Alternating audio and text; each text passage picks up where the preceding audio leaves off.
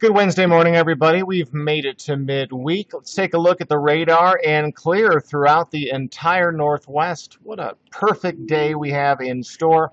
Highs in the mid-90s to lower 90s for the Yakima Valley. We're going to see a bit of wind as we get to our afternoon hours. Could see around 20-mile-per-hour winds, so a little blustery overnight into tomorrow.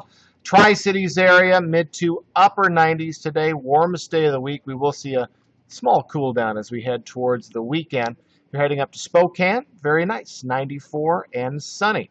Speaking of Spokane, if you're thinking of doing some golfing this weekend, the Kalispell Golf and Country Club, high of 87 and partly cloudy. A little bit of wind out there, but another nice day to do some golfing.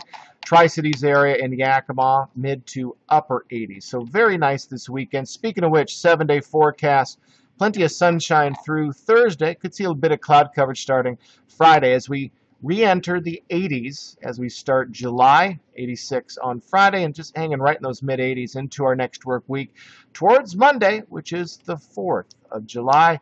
Tri-Cities area, 93 tomorrow, 91 by Friday, and right in those upper 80s to around 90 degrees for your weekend.